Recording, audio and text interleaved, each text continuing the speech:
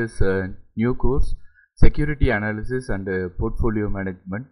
இந்த கோர்ஸுக்கு உங்களை வரவேற்கிறேன். இந்த கோர்ஸில் நம்ம வந்து என்னென்ன பார்க்க போகிறோம் அப்படின்னா வந்து இந்த கோர்ஸ் வந்து ஃபஸ்ட்டு எதுக்கு படிக்கிறோம் அப்படின்றது தெரிஞ்சுக்கிறோம். இந்த கோர்ஸில் வந்து எதுக்கு படிக்கிறோம்னா ஃபர்ஸ்ட்டு வந்து இன்வெஸ்ட்மெண்ட் ஆல்டர்னேட்டிவ்ஸ். இந்த கோர்ஸோட பேர் வந்து security analysis and portfolio management. So 2 செக்மெண்ட்டாக வந்து நம்ம படிப்போம். ஃபர்ஸ்ட் செக்மெண்ட் வந்து என்னென்னலாம் இன்வெஸ்ட்மெண்ட் அவைலபிளாக இருக்குது, எக்ஸ்பெஷலி என்ன செக்யூரிட்டிஸ் வந்து நமக்கு வந்து அவைலபிளாக இருக்குது, like stock R share market R shares and debentures, bonds, இந்த மாதிரி நிறைய நமக்கு வந்து அவைலபிலிட்டி இருக்குது. இப்போ ரீசன்ட் டேஸில் வந்து இன்னும் நிறைய கொண்டு வராங்க. ETF, எக்ஸ்சேஞ்ச் ட்ரேடட் ஃபண்ட்ஸு, அந்த மாதிரி வந்து நிறைய கோல்டு ஷேர்ஸு, இந்த மாதிரி நிறைய வந்து financial derivatives and financial assets, இந்த இன்ஸ்ட்ருமெண்ட்ஸ் வந்து நிறைய டெவலப் பண்ணிக்கிட்டே இருக்காங்க. ஸோ என்னென்ன ஆப்ஷன்ஸ் இருக்குது, அந்த ஆப்ஷன்ஸில் வந்து எப்படி ஒரு ஷேரை செலக்ட் பண்ணுறது, லைக் அதுக்கு வந்து technical analysis and fundamental analysis அப்படின்னு 2 அனாலிசிஸ் பண்ண வேண்டியது இருக்கும். ஃபஸ்ட்டு வந்து ஃபண்டமெண்டல் அனாலிசிஸ், ஒரு கம்பெனி வந்து எப்படி ஸ்ட்ராங்காக இருக்குது, அந்த கம்பெனியோட ஸ்ட்ரென்த்தை பொறுத்து தான் அந்த கம்பெனியோட ஷேர் ப்ரைஸ் மூமெண்ட்டும் இருக்கும். அந்த கம்பெனியோட ஷேர் ப்ரைஸ் வந்து ஸ்ட்ராங்காக இருக்கிறதும் அந்த ஃபண்டமெண்டல் அனாலிசிஸை பொறுத்து தான் இருக்குது. ஸோ ஃபண்டமெண்டல் அனாலிசிஸை பொறுத்த வரைக்கும் எந்த கம்பெனிஸ் வந்து சூஸ் பண்ணலாம் அப்படின்ற ஒரு ஐடியா நமக்கு கிடைக்கும். டெக்னிக்கல் அனாலிசிஸ் அப்படின்றது வந்து நமக்கு டெய்லி ப்ரைஸ் மூமெண்ட் சார்ட் வந்து நமக்கு ஸ்க்ரீனில் போய்கிட்டே இருக்கும் ஸ்டாக் மார்க்கெட்டில்.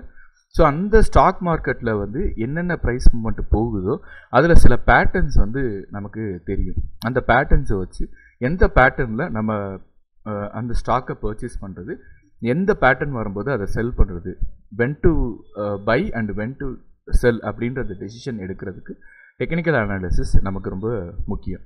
ஸோ இதை பற்றி தான் வந்து இந்த செக்யூரிட்டி அனாலிசிஸ் பார்ட்டில் படிக்க போகிறோம். போர்ட்ஃபோலியோ அப்படின்னு வரும்போது, போர்ட்ஃபோலியோ அப்படின்றது வந்து பார்த்திங்கன்னா 1 or more than 1 அசட்டை வந்து நம்ம என்ன சொல்கிறோன்னா போர்ட்ஃபோலியோ, அதாவது கலெக்ஷன்ஸு.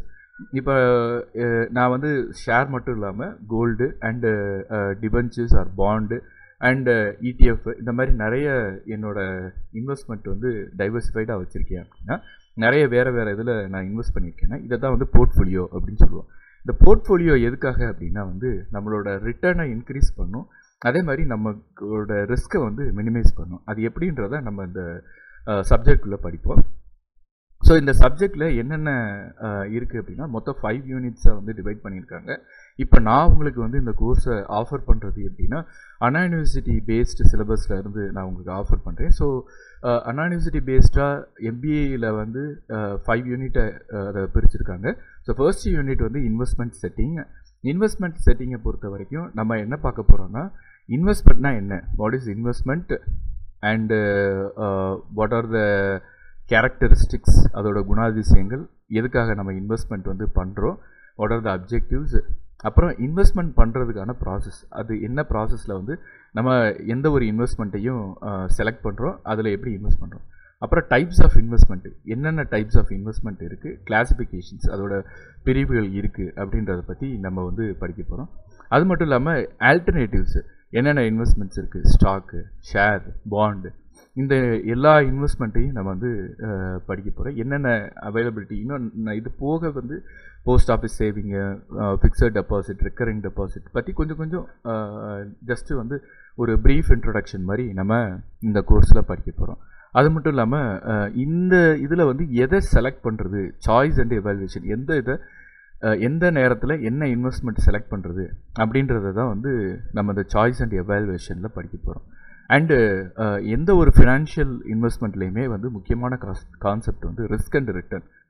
நம்ம ரிட்டர்ன் அப்படின்றது நம்மளோட இன்வெஸ்ட்மெண்ட்டில் வர்ற ப்ராஃபிட்டை தான் ரிட்டர்ன் சொல்லுவோம். இந்த ரிட்டர்ன் அதிகமாக இருந்துச்சு அப்படின்னா ரிஸ்க்கும் அதிகமாக இருக்கும், ரிட்டர்ன் லோவாக இருந்துச்சுன்னா கண்டிப்பாக ரிஸ்க்கும் லோவாக இருக்கும். ஸோ இதுக்கான ரிலேஷன்ஷிப் என்ன, இந்த கான்செப்ட் என்ன அப்படின்றத பற்றி நம்ம படிக்கிறது இந்த ஃபர்ஸ்ட் யூனிட்டில் படிப்போம். தென் அது மட்டும் இல்லாமல் ஒரு இன்வெஸ்ட்மெண்ட் பண்ணும்போது இந்த இன்வெஸ்ட்மெண்ட் நமக்கு எவ்வளவு ஈல்டை தரும், எவ்வளவு வந்து நமக்கு வந்து ப்ராஃபிட்டை கொடுக்கும் அப்படின்றத பற்றி வேல்யூஷன் ஆஃப் பாண்ட்ஸ் அண்ட் ஸ்டாக்கில் நம்ம படிக்க போகிறோம். ஸோ இப்போ நம்ம பார்க்குறது வந்து ஒரு ஓவர் வியூ தான். அடுத்து வந்து யூனிட் 2ல் என்ன படிக்க போகிறோம் அப்படின்னா ஃபண்டமெண்டல் அனாலிசிஸ் பற்றி படிக்க போகிறோம். ஃபண்டமெண்டல் அனாலிசிஸை வந்து மொத்தம் 3 செக்மெண்ட்டாக பிரிச்சிருப்பாங்க. ஃபஸ்ட்டு வந்து எக்கனாமிக் லெவல் அனாலிசிஸ், நம்ம நாட்டோட பொருளாதாரம் எப்படி இருக்குது, எக்கனாமிக்கலி என்ன மாதிரி வந்து இருக்குது அப்படின்றத எக்கனாமிக்கல் அனாலிசிஸ். தென் வந்து இண்டஸ்ட்ரியல் அனாலிசிஸ். இப்போ ஒரு group of company telecommunication industry அப்படின்னா இந்த டெலிகம்யூனிகேஷன் இண்டஸ்ட்ரி எப்படி இருக்குது, ஆட்டோமொபைல் இண்டஸ்ட்ரி பொதுவாக எப்படி இருக்குது, ஸ்டார்டிங் ஸ்டேஜில் இருக்கா, இல்லை பீக் ஸ்டேஜில் இருக்கா, இல்லை டிக்ளைன் ஸ்டேஜில் இருக்கா. ஏன்னா அதை பொறுத்து வந்து ஒரு கம்பெனியோட ஷேர் ப்ரைஸு கூடுறது குறையிறது டிசைட் ஆகும். ஸோ அதனால் இண்டஸ்ட்ரி அனாலிசிஸ் நெக்ஸ்ட்டாக படிப்போம் செகண்டாக. அண்டு தேர்டாக வந்து நம்ம படிக்கிறது அந்த இண்டிவிஜுவல் கம்பெனியோட அனாலிசிஸ்.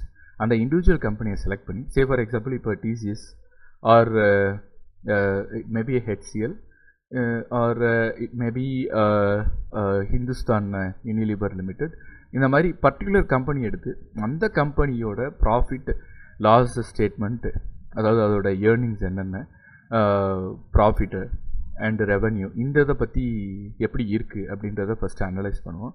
தென் வந்து எவ்வளோ ஏர்னிங்ஸ் வந்து ஃப்யூச்சரில் வரும் அப்படின்னு சொல்லி ஃபோர்காஸ்டிங் ப்ரொஜெக்ஷன்ஸ் நம்ம வந்து பண்ணுவோம். ஸோ அந்த ப்ரொஜெக்ஷன்ஸ் மூலமாக நம்ம என்ன பண்ணுறோன்னா ஜஸ்ட்டு வந்து ஒரு எஸ்டிமேஷன் தான் பண்ணுறோம், எப்படி வந்து இருக்கும் கம்பெனி பெர்ஃபார்ம் பண்ணும் அப்படின்னு. அது மட்டும் இல்லாமல் நான் ஏற்கனவே சொன்ன மாதிரி ஒரு கம்பெனிக்கு வந்து வேல்யூஷன், அந்த பர்டிகுலர் இன்வெஸ்ட்மெண்ட் வந்து அந்த ஸ்டாக் வந்து எப்படி பெர்ஃபார்ம் பண்ணும் அப்படின்னு நம்ம வந்து அதோட ஒரிஜினல் வேல்யூவை கண்டுபிடிக்கணும். அதோட இன்னொரு பேர் ஒரிஜினல் வேல்யூவை வந்து நம்ம என்ன சொல்லுவோம்னா டெக்னிக்கல் டேர்மில் இன்ட்ரின்சிக் வேல்யூ அப்படின்னு சொல்லுவோம். ஸோ இந்த ஸ்டாக்கோட இன்ட்ரின்சிக் வேல்யூ எவ்வளவு அப்படின்னு நம்ம தெரிஞ்சுக்கிறதுக்கு சில கேல்குலேஷன்ஸ் அண்டு டெக்னிக் இருக்குது.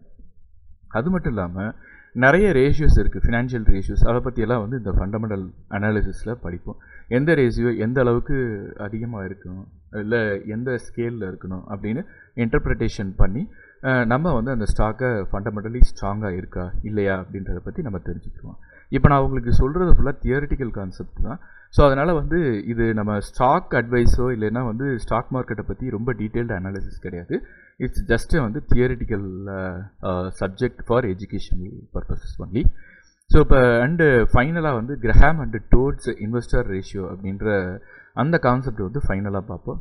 இந்த இதில் வந்து கிரஹாம் அண்டு டோட் அப்படின்ற அந்த 2 எக்ஸ்பர்ட்ஸ் வந்து என்ன பண்ணியிருக்காங்கன்னா சில ரேஷியோஸை வந்து இந்த ரேஷியோஸ் பார்த்தா போதும், இது வந்து ஒரு இன்வெஸ்ட்மெண்ட் பண்ணுறதுக்கு எடுக்கிற டெசிஷன் இந்த ரேஷியோஸை வச்சு டிசைட் பண்ணலாம் அப்படின்னு சொல்லியிருக்காங்க. தென் தேர்டு யூனிட்டில் பார்த்தீங்கன்னா வந்து டெக்னிக்கல் அனாலிசிஸ். அண்ட் அந்த டெக்னிக்கல் அனாலிசிஸில் டவ் தியரி அண்டு என்னென்ன டைப் ஆஃப் சார்ட்ஸ் இருக்குது, என்ன சார்ட் பேட்டர்ன் அப்பியர் ஆகும். சார்ட் பேட்டர்னா இப்போ இப்படி ஒரு ட்ரெண்ட் அப்பியர் ஆகுதுன்னா இதுக்கு ஒரு பேட்டர்ன் பேர் வச்சுருப்பாங்க. அதே மாதிரி ட்ரெண்டுலே வந்து 3 டைப் ஆஃப் ட்ரெண்ட் இருக்குது, அப் ட்ரெண்டு, டவுன் ட்ரெண்டு. ஸோ இந்த ட்ரெண்டு வந்து என்ன ஆகுனா அப் ட்ரெண்ட் மட்டும் இல்லாமல் திடீர்னு ரிவர்ஸ் ஆகும். அந்த ரிவர்சல்ஸ் எப்படி நடக்குது. அண்டு மார்க்கெட் இண்டிகேட்டர்ஸ், இப்போ இந்த பர்டிகுலர் டைமில் வந்து மார்க்கெட் அப்பில் போகுமா இல்லை டவுனில் போகுமா அப்படின்னு சில டெக்னிக்கல் அனாலிசிஸ், அதாவது statistical tools like moving average, exponential moving average அப்படின்னு சில ஸ்டாட்டிஸ்டிக்கல் டூலை வச்சு நம்ம கண்டுபிடிப்போம். அது மட்டும் இல்லாமல் வேறு சில இண்டிகேட்டர்ஸ் என்னென்னா oscillators, relative strength index and rate of change, MACD, moving average convergence. So இந்த மாதிரி இண்டிகேட்டர்ஸை வச்சு நம்ம என்ன பண்ணுவோம்னா இந்த ஸ்டாக்கை வந்து ப்ரெடிக்ட் பண்ணுவோம், இந்த ப்ரைஸ் மூமெண்ட்டு எந்த மாதிரி இருக்கும் அப்படின்னு. அதை தான் வந்து நம்ம இந்த தேர்ட் யூனிட்டில் படிக்க போகிறோம். ஓகே, தென் ஃபோர்த் யூனிட்டில் என்ன படிக்க போகிறோம்னா ஃபுல் அண்ட் ஃபுல் போர்ட்ஃபோலியோ பற்றி தான் படிக்க போகிறோம். நம்ம ஏற்கனவே பார்த்த மாதிரி போர்ட்ஃபோலியோன்றது மோர் தென் ஒன் அசெட், ஒரு கலெக்ஷன் ஆஃப் அசெட். இந்த கலெக்ஷன் ஆஃப் அசெட்டை வந்து ஃபஸ்ட்டு அனலைஸ் பண்ணணும், நம்மளோட போர்ட்ஃபோலியோ எந்த அளவுக்கு ஸ்ட்ராங்காக இருக்குது அப்படின்னு. அதே மாதிரி எந்த அளவுக்கு ரிஸ்க்கை வந்து நம்ம கம்மி பண்ணலாம், தென் எந்த போர்ட்ஃபோலியோ செலக்ட் பண்ணணும், எப்படி வந்து ஒரு ஃபீஸிபிளான போர்ட்ஃபோலியோவை நம்ம வந்து செலக்ட் பண்ணுறது. அதுக்குன்னு ஒரு சில மாடல்ஸ் இருக்குது. ஒன் ஆஃப் த மாடல் வந்து மார்க்கோவிட்ஸ் மாடல். அந்த மார்க்கோவிட்ஸ்ன்ற எக்ஸ்பர்ட் வந்து ஒரு சில தியரிஸ் அண்ட் அசம்ஷன்ஸை வச்சு மாடல் பில்ட் பண்ணியிருக்காங்க. அது மட்டும் இல்லாமல் நிறைய மாடல்ஸ் இருக்குது. Say for example single index model and multi index model. அப்புறம் ஒரு நல்ல ஹை ரிட்டர்ன் கொடுக்குற போர்ட்ஃபோலியோவை எப்படி நம்ம வந்து ஃபார்முலேட் பண்ணுறது அப்படின்ற இந்த தியரி வந்து இந்த யூனிட்டில் பார்க்க போகிறோம். ஓகே, ஃபைனல் யூனிட்டில் அதே portfolio அனாலிசிஸில் capital asset pricing model, ஒரு ஸ்டாக்கை எப்படி அனலைஸ் பண்ணி அது மூலமாக வந்து டோட்டலாக ஒரு போர்ட்ஃபோலியோவில் எவ்வளவு ரிட்டர்ன் வரும் அப்படின்னு அதை பற்றி நம்ம வந்து படிப்போம். தென் வந்து landing and போரோயிங், CML SML concepts, தென் வந்து pricing with capital asset pricing model. இதை வச்சு நம்ம வந்து என்ன பண்ணுவோம்னா ஸ்டாக்கை அனலைஸ் பண்ணுவோம், எவ்வளோ ரிட்டர்ன் வந்து ஒரு போர்ட்ஃபோலியோவில் மேக்ஸிமமாக நமக்கு வந்து கிடைக்கும் அப்படின்னு. தென் arbitrage pricing theory and portfolio evaluation, ஒரு போர்ட்ஃபோலியோ எந்த மாதிரி பெர்ஃபார்ம் பண்ணுது அப்படின்னு சொல்கிறத எவால்வேட் பண்ணுறது. தென் சில இண்டெக்ஸஸ் இருக்குது பெர்ஃபார்மன்ஸை மெஷர் பண்ணுறதுக்கு. அந்த இண்டெக்ஸஸ் பேர் வந்து ஷார்பீஸ், ஜென்சன் அண்டு ட்ரெயினர்ஸ் இண்டெக்ஸ் அப்படின்னு சொல்லுவோம். ஸோ இதை பற்றி நம்ம 5th யூனிட்டில் படிக்க போகிறோம். அண்டு மியூச்சுவல் ஃபண்டுன்றது போர்ட்ஃபோலியோவை நம்ம செலக்ட் பண்ணாமல் ஒரு கம்பெனி நமக்கு பதிலாக அவங்க வந்து செலக்ட் பண்ணி அதுக்கு அவங்க சில சார்ஜஸ் வந்து நமக்கு அப்ளை பண்ணி அவங்க அந்த சார்ஜஸை வந்து வச்சுக்கிடுவாங்க. நம்மளுக்கு வந்து அந்த போர்ட்ஃபோலியோ செலெக்ஷன் ஒர்க்கை அவங்க ரெடியூஸ் பண்ணிடுவாங்க. ஏன்னா போர்ட்ஃபோலியோ செலெக்ஷனை பொறுத்த வரைக்கும் இந்த ஃபண்டமெண்டல் அனாலிசிஸ் அப்புறம் இந்த டெக்னிக்கல் அனாலிசிஸ் பண்ணுறதுக்குலாம் நிறைய டைம் எடுக்கும், ஸோ அதுக்கான ஷார்ட்கட்டு தான் இந்த மியூச்சுவல் ஃபண்ட்ஸை பொறுத்த வரைக்கும் ஏஎம்சி அப்படின்னு சொல்லுவாங்க, அசெட் மேனேஜ்மெண்ட் கம்பெனி. இதில் வந்து ஒரு மேனேஜர் இருப்பார், ஃபண்டு மேனேஜர் அப்படின்னு. அவர் என்ன பண்ணுவார்னா ஹீ வில் செலக்ட், அவரோட அந்த நாலேஜை யூஸ் பண்ணி ஒரு ஆப்டிமம் ஃபண்டை வந்து போர்ட்ஃபோலியோவை செலக்ட் பண்ணி அந்த போர்ட்ஃபோலியோவை வந்து நம்ம சப்ஸ்கிரைபர்ஸ்க்கு, அதாவது மீன்ஸ் பர்ச்சேஸ் பண்ணோன்னா நம்ம வந்து அந்த மாதிரி மியூச்சுவல் ஃபண்டை நம்ம பர்ச்சேஸ் பண்ணிக்கலாம். ஸோ இது one of the version of portfolio அப்படின்னு சொல்லலாம். அண்டு ஃபைனலி இப்போ நம்மளே ஒரு போர்ட்ஃபோலியோவை க்ரியேட் பண்ணுறோன்னா ஒவ்வொரு மந்த்து இல்லை ஒவ்வொரு இயர்லி வந்து நம்ம போர்ட்ஃபோலியோவில் இருக்கிற அந்த அசட்ஸை ரிவைஸ் பண்ணிக்கிட்டே இருக்கணும். ஏன்னா சில நேரங்களில் சில போர்ட்ஃபோலியோ, அதாவது சில அசட்ஸ் வந்து பெர்ஃபார்மன்ஸ் கம்மியாகலாம். ஃபார் எக்ஸாம்பிள் இப்போ ஒரு பர்டிகுலர் கம்பெனி வந்து ஃப்ராட் ஆக்டிவிட்டீஸில் இன்வால்வ் ஆயிடுச்சு அப்படின்னா உடனே என்ன ஆகுனா அந்த கம்பெனியோட ஷேர் வந்து டிக்ளைன் ஆகும்.